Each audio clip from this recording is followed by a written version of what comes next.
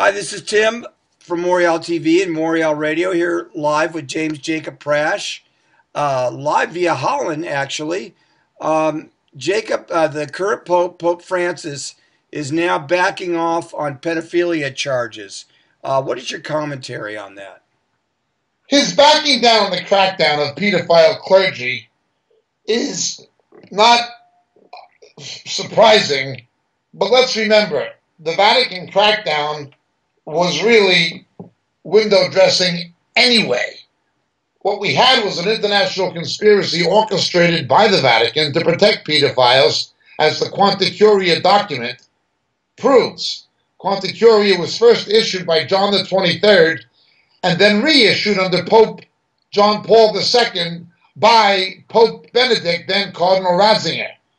And it basically said, and it was not talking about confessional secrecy, it was talking about protecting the reputation of the Roman Church and its clergy from dealing with these issues that were happening. In order to protect a corrupt religious institution and its corrupt pedophile sex criminal clergy, you do that at the expense of the children. They were caught in the Republic of Ireland with a document, the doctrine of mental reservation, where it basically said you were allowed to lie. That is, to mislead the police or prosecutors in an investigation in order to protect the pedophile clergy and the church. You're allowed to lie to protect the pedophile sex criminal at the expense of not protecting the little children, providing the sex criminal is a priest or a nun. This is a fact. This is what happened. This is what Roman Catholicism is. So the idea of a crackdown is mythical anyway. It's window dressing. It's public relations to try to turn down the lawsuits. In Boston, 1,500 plus priests with cardinal law. Then they give him a promotion to be the chief archpriest at St. Mary's Cathedral in Rome, a Vatican position. They gave him a promotion to get him out of the country. Cardinal Mahoney, they spent nearly $1 billion in Los Angeles alone on out-of-court settlements, plus law fees. And then they gave him a house in LA, and they sent him as a member of the conclave to elect the next pope. This is a man who did this. Remember,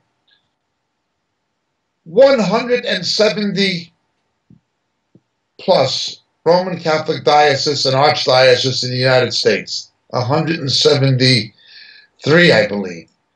171 have been found liable of protecting pedophile clergy at the expense of not protecting the children.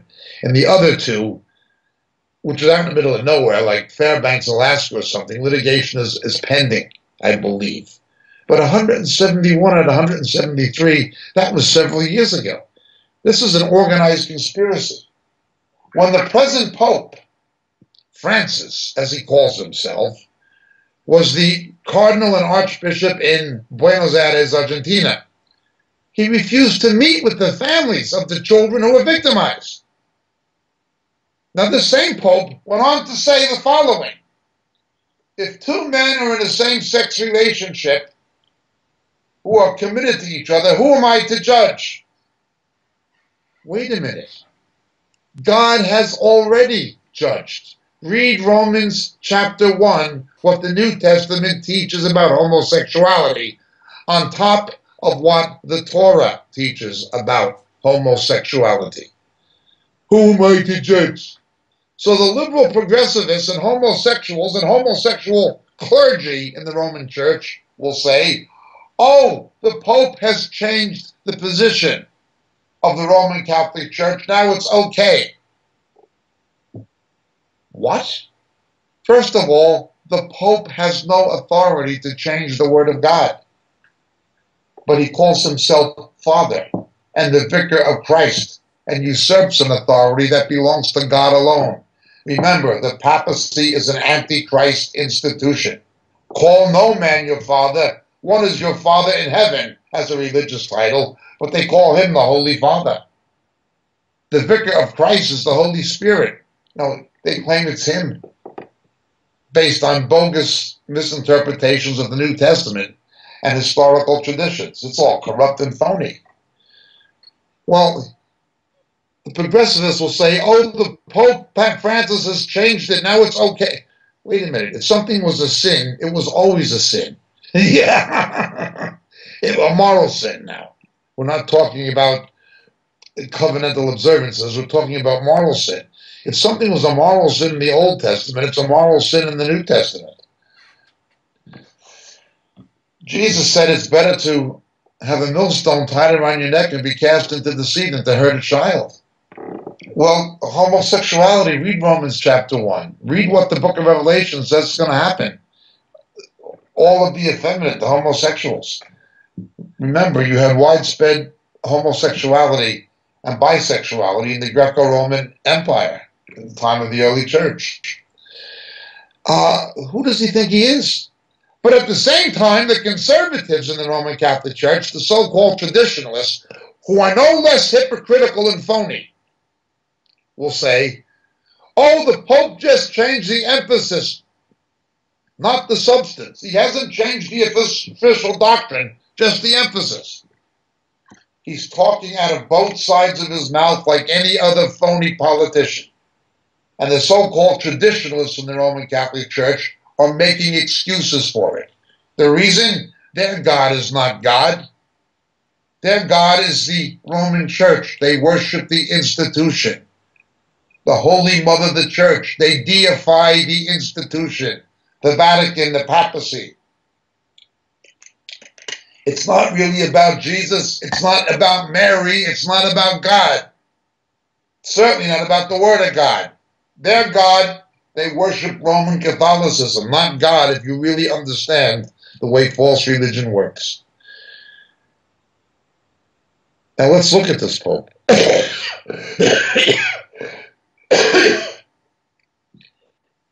One Roman Catholic official admitted if they had a zero tolerance policy towards sexual immorality, they would have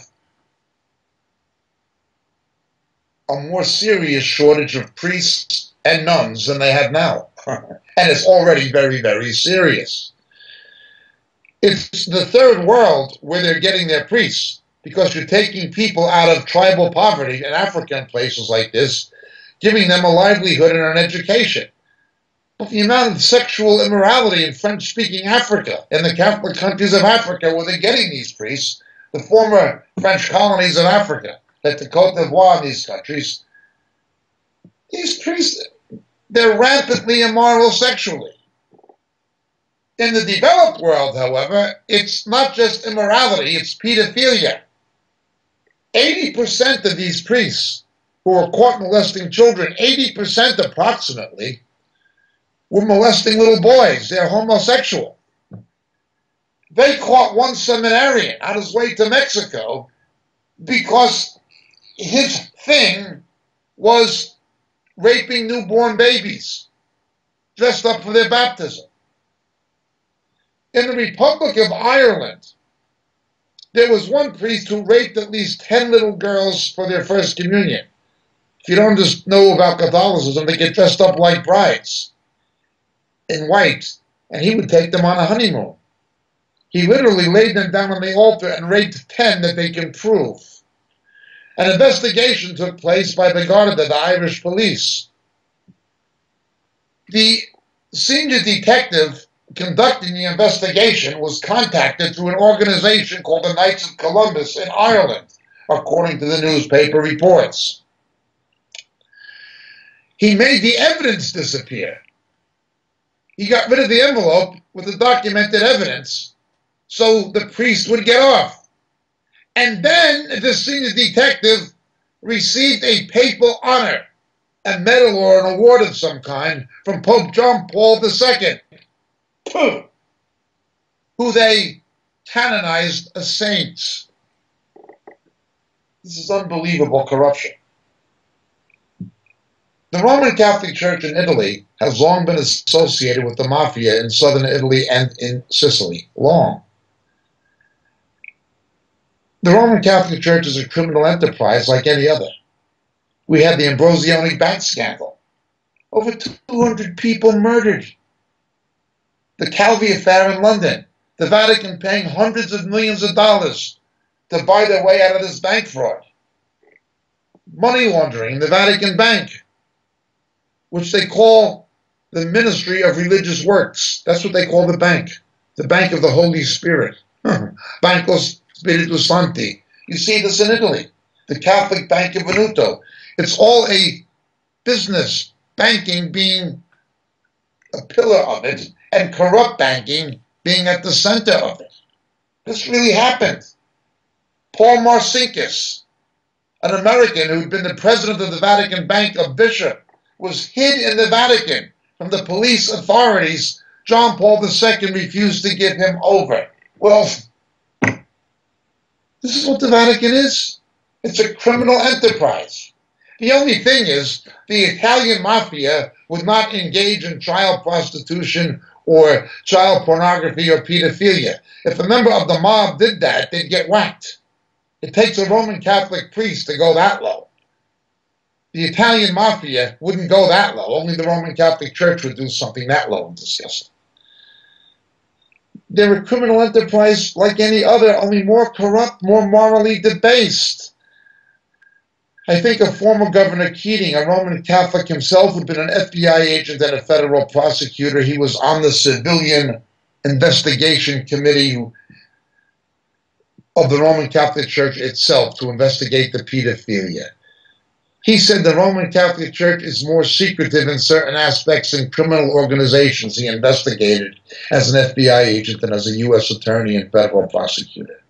He was Catholic. And he was right. Then he was fired for saying it by Cardinal Mahoney of Los Angeles, the same Mahoney who protected the pedophiles, and they spent hundreds of millions to, in effect, keep him out of prison, many would say. You couldn't make this up. Now understand, the Vatican was the same thing. It always was like this. How did Adolf Eichmann escape to Argentina? How did these Nazi war criminals make it to the Peronistas, the fascist countries, who were ideologically aligned with Hitler, Mussolini, and Franco in South America, in Brazil, and in particularly Argentina? How'd they get there? Through the rat line, organized during the papacy of Pius XII, a series of convents and monasteries where they were hid from the Allied authorities and smuggled into South America. That's how Eichmann and these other Nazi war criminals escaped. The Vatican protected them. They had murdered children. Eichmann murdered children. And the Roman Catholic Church protected them.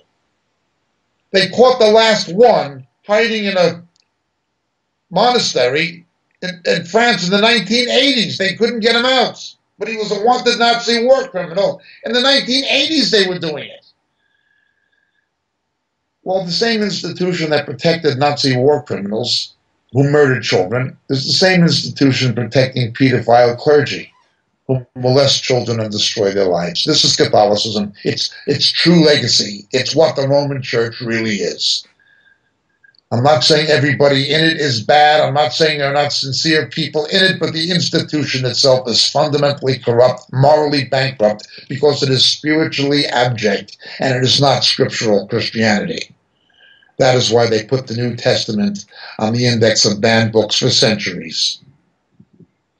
I always refer to the autobiography of Cardinal Manning from London. His parents were from Ireland, and he wrote in his autobiography, "In my more than 40 years as a Roman Catholic priest, I've known many reasons why people would convert to Roman Catholicism. But I've only ever known one reason, and one reason only, why someone would renounce the Roman Catholic Church and become what he called an evangelical or conservative Protestant, in other words, a born-again believer. He said they read the Bible and had more questions than no priest could ever answer. At least he admitted it. That's quite a thing.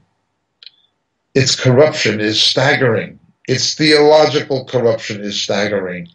Its moral depravity. what it did with the Nazi war criminals and what it's doing with the children is beyond description. It took the Roman Catholic Church 500 years to apologize for the Spanish Inquisition. But when they did, the church did not take responsibility, and they named no names. They just said, some of the sons of the church. Notice the church itself never assumes responsibility. Those were just bad individuals, but it doesn't even name them, because some of those bad individuals were popes. Unspeakable hypocrisy. The constitutional motto of Roman Catholicism is sempre idem, always the same, and it is always the same, morally and ethically debased. Now let's continue looking at this issue of homosexuality. They wouldn't have enough priests if they cracked down. The Snipes report admitted that 40% of Roman Catholic priests at any given time are sexually active, by their own admission, and that's just the ones who admit it. I've spoken to priests and nuns who've been saved. They have told me about the alcoholism and the sexual perversion that goes on in the Roman Church and system. The testimonies of many are on the internet. Now let's understand this. You look at these priests, remember, before the present time, homosexuality was not socially accepted. So what homosexuals did was go into the Roman Catholic clergy. They got to put on a cassock, they got to put on vestments. It was a socially acceptable form of cross-dressing. No women, no wives, they went into an all-male environment in a monastery or something. I remember that when I was a kid, I was in New Orleans, and I was down there on a drug deal before I was saved, of course. And my friend had a friend who was a homosexual, and he had two friends who were Franciscans. And they were both queer as $3 bills. They were smoking reefer and everything on the expense of the religious order. It was unbelievable. This is widespread. All-male environment, acceptable cross-dressing. That's where homosexuals went in countries like Spain and Ireland and Poland and Brazil. That's where you went. Nuns were the same. An all-female environment. Lesbians would get their heads shaved to look like men. They had tonsorial rights, but these nuns would shave their heads, look like men. And the ones who were the butch dykes, the masculinized lesbians, they would take names like Sister Michael Patrick. They'd take a man's name.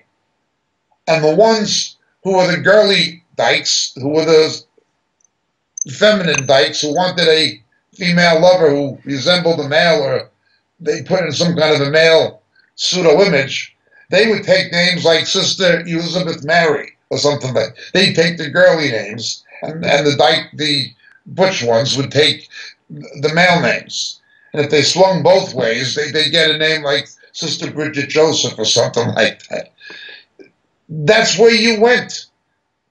Now, a major reason so-called religious vocations are declining in Catholic countries is homosexuals and lesbians have come out of the closet.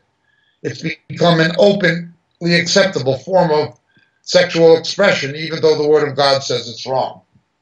So there's less reason for these people to become priests and nuns, hence there are fewer priests and nuns. I'm not saying that's the only reason. There's been a decline in the number of priests and nuns, but it is a main reason. Obviously, the church has been morally decredited, and obviously there's a secularization in Western society. Those are also factors. But make no mistake, the homosexual and lesbian issue is a major factor.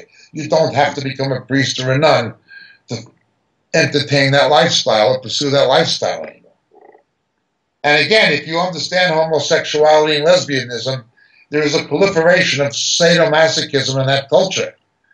So the flagellation rites and things like this from the Middle Ages that the Crusades brought back from copying the Shia Muslims into Europe, and they became practices in monasteries and convents and things, this whole sadomasochistic lifestyle under a religious umbrella or guise gets into the Catholic psyche.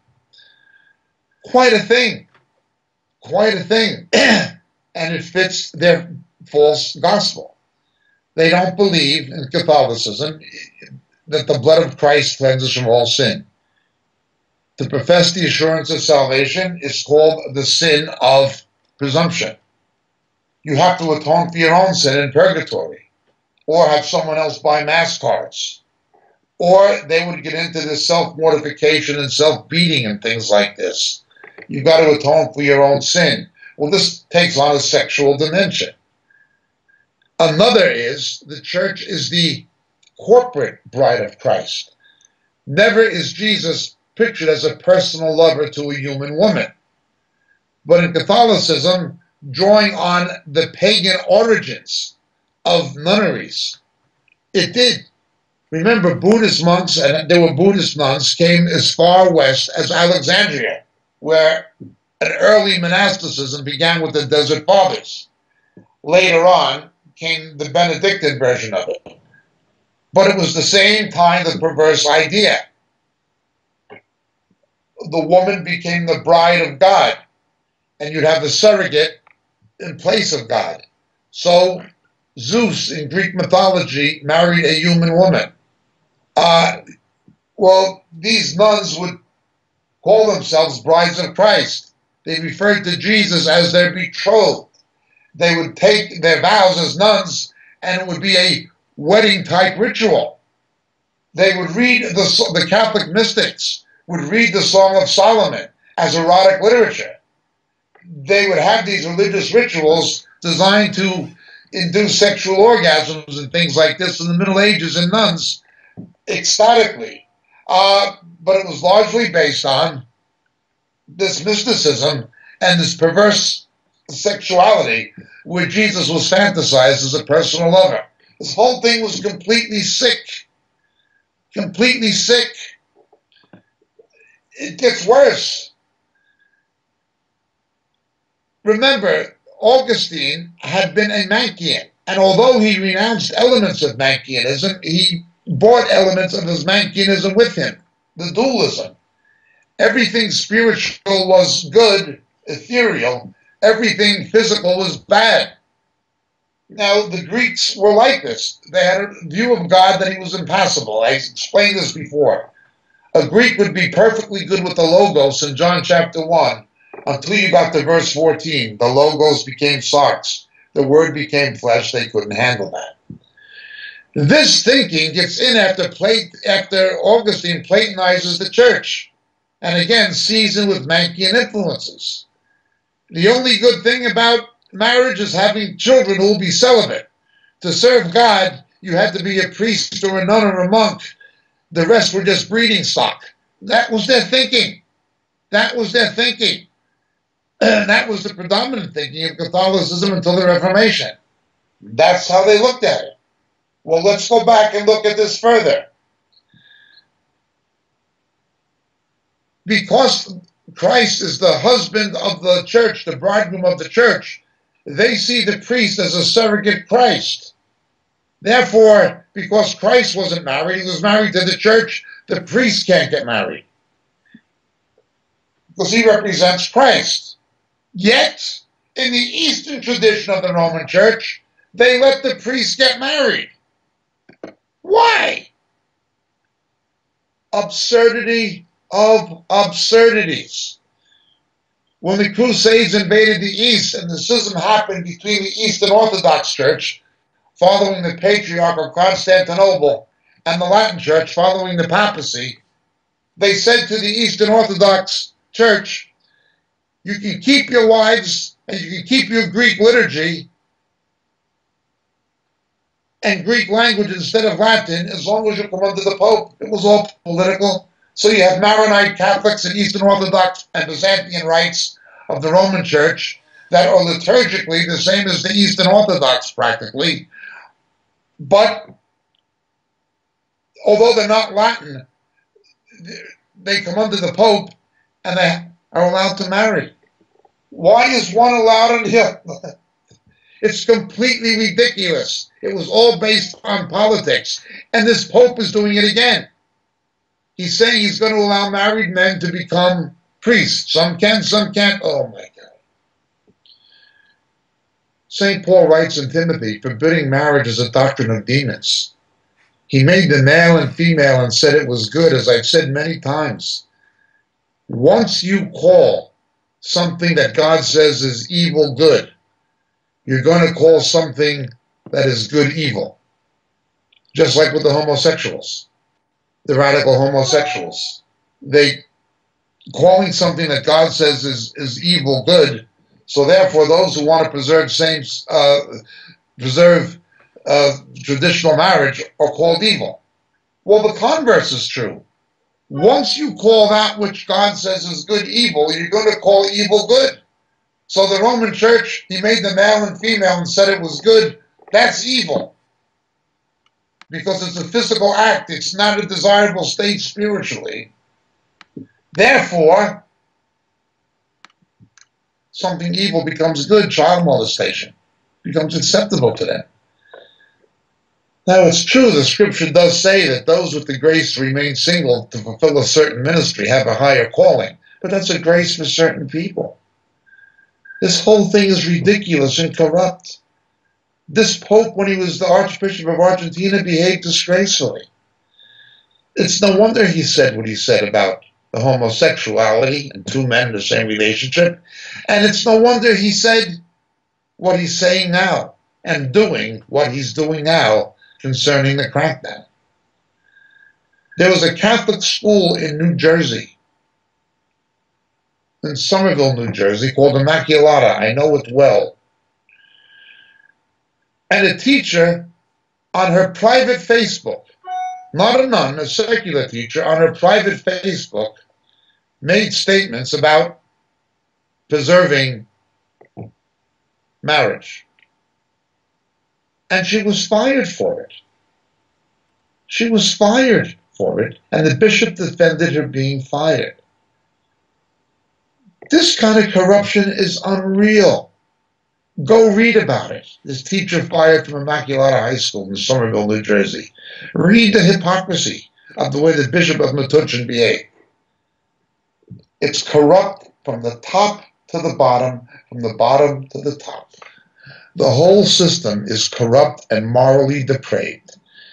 This Pope is a natural progression, following the unspeakable atrocities of his predecessors, particularly Joseph Ratzinger, that is Pope Benedict, and John Paul II, Karol Wojtyla.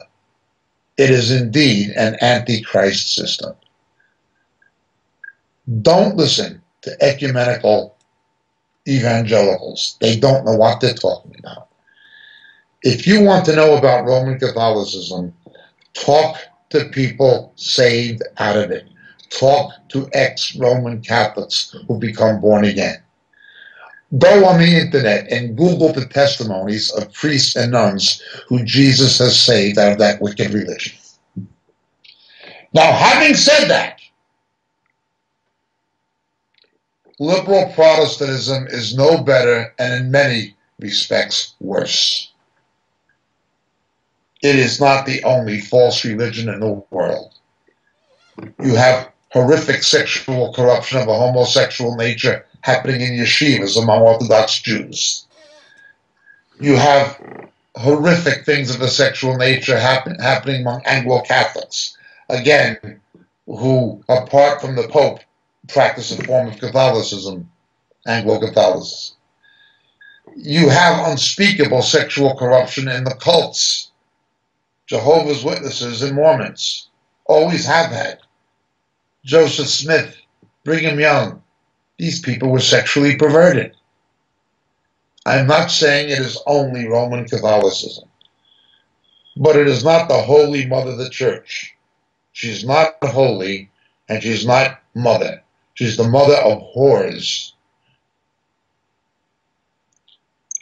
I have no question the Roman Catholic system will be a centerpiece of Babylon the Great in the book of Revelation, as always has been, drunk with the blood of the saints. a confederation of the world's false religious system in some kind of league with the papacy, is setting the stage for Antichrist. That is exactly what it is. There's a book called Hitler's Pope written by a Catholic historian. People should read it. It was the centrum of the Hans von Papen, Privy Chamberlain to the Pope, that brought Hitler to power in Bavaria politically. They made a coalition with him. Read the history of the Roman Church. Read how John Paul II beatified Stepanek, the Nazi, who was complicit in the massacre of 750,000 Serbs. But they could have saved their neck if they converted to Roman Catholicism. This is during the Second World War, during the tenure of Pius XII. It is all unbelievable. It is ugly.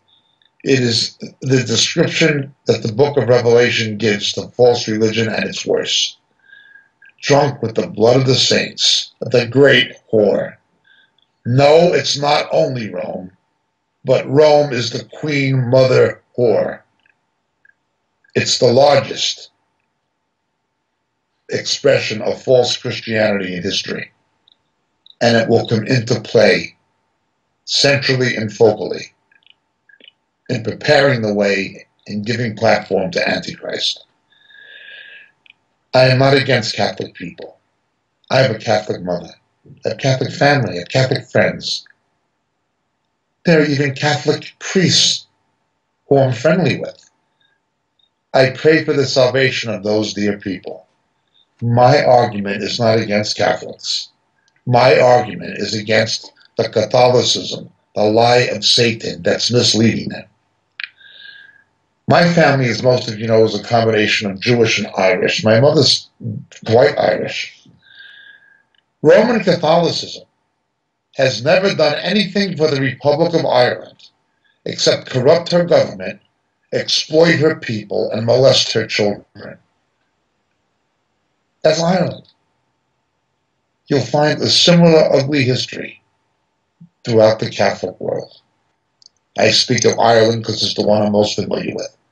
But I go to Italy, I go to Poland, I know saved Christians in these places who come out of Catholicism. I know priests and nuns who've been saved. I know Bob Bush and Richard Bennett. I know good people. Bridget O'Neill, they were saved out of convents and out of religious orders. They know what it is.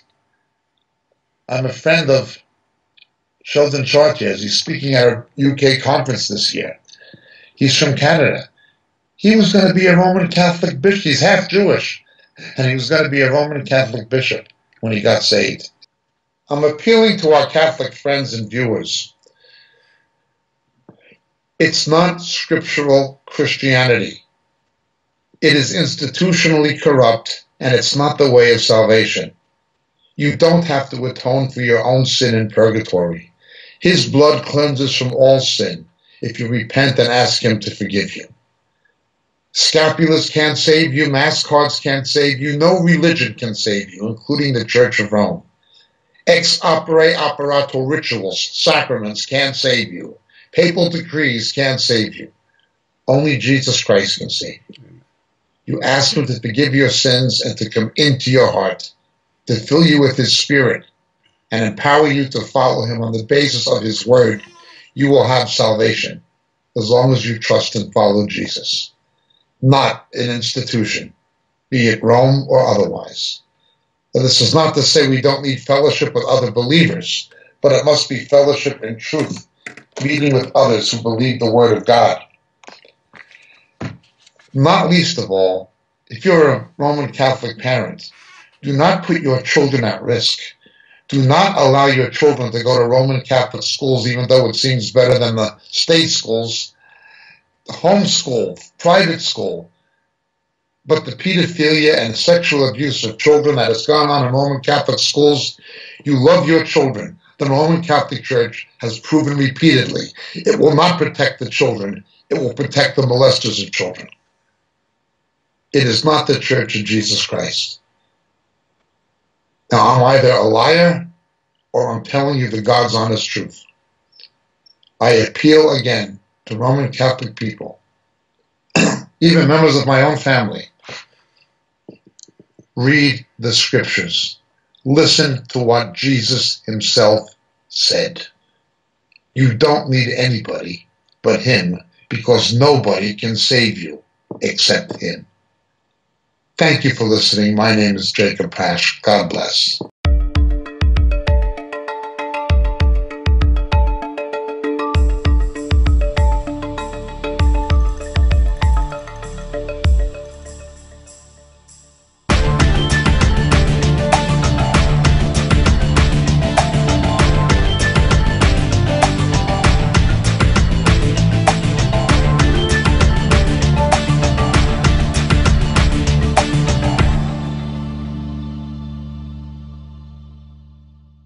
Blessings, dear friends. Greetings in Jesus. This is your friend Jacob Prasch speaking to you at the moment from the UK. You know, so many of the questions we get in our Roku broadcasts and our Vimeo clips and on YouTube deal with subjects that we deal with much more extensively in our books. We can't, for the sake of brevity, go into the kind of depth in a TV broadcast we can actually go into in a book. But so many of the questions come from material that are expounded in the books on a much more broader scale that it's almost frustrating sometimes that we can't spend hours and hours answering the questions that are given to us. Obviously, practicality dictates that's not a possibility. The books are there. They're available. They're available in print through the Moriel catalog on the Moriel website, moriel.org. But in this day of Kindle and electronic books, they're also available through Amazon, and they're available through Kindle. The three books that would be the most referred to in the questions we receive are the three latest books. First being The Dilemma of Laodicea. The Dilemma of Laodicea. It's an exposition of the seven churches in Revelation, culminating with the final two churches, Philadelphia and Laodicea particularly, setting the stage for the return of Jesus. The Dilemma of Laodicea would be the first. The second would be Shadows of the Beast. Shadows of the Beast. How the coming Antichrist, how his identity will be revealed to the faithful church. The rapture will not happen. Will not happen, absolutely not happen, until the faithful church knows who the ultimate beast of Revelation is. That is the Antichrist and also the false prophet. How the identity of the coming Antichrist will be revealed to the faithful church. Shadows of the Beast, the second book. And the final and latest one, Harpazo. What the scripture actually teaches about the rapture, the snatching away which takes place between the 6th and 7th seals in the book of Revelation. So these three books, The Dilemma of Laodicea, Shadows of the Beast, and Harpazo, all available on the Moriel catalog, all available through Amazon, and all easily available electronically by Kindle. Thank you so much, dear friends. God bless. May Jesus be with you.